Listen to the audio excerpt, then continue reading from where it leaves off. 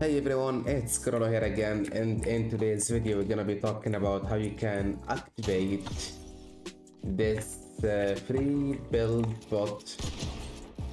I'm lagging so much. Anyway, once I killed him, he does got teleported to a different location, as you can see. And I guess that too many people, when they downloaded the files in my Discord server, they weren't able to set up it.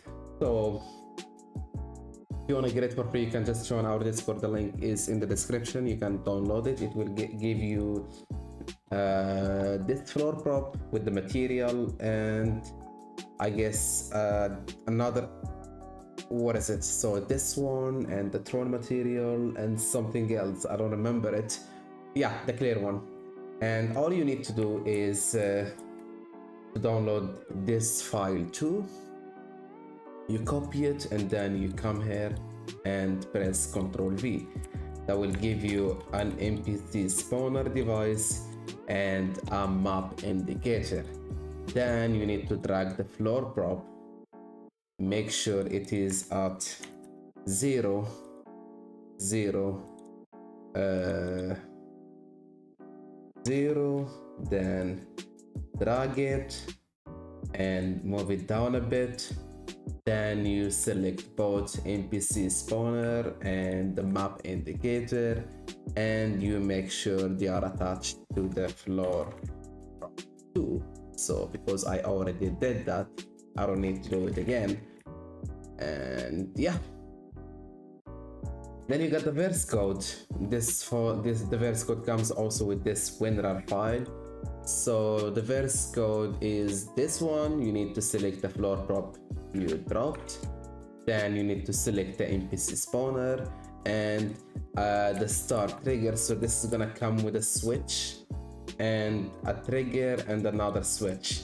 So I give all those devices together, so you just need to select this trigger and that's it.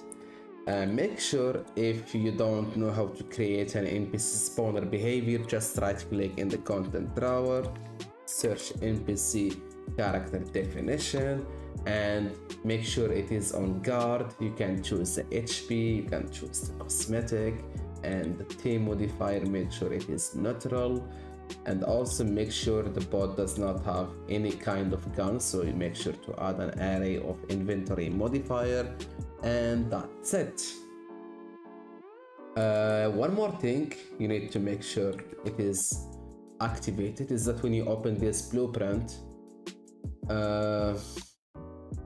you need to have collision block all dynamic on the plane and on the cube. So this one is beyond collision, and that's it. So, and the main one, yeah, that's perfect.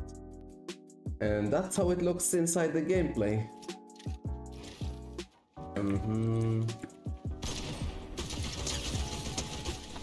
And once I shoot the trigger again, it doesn't show.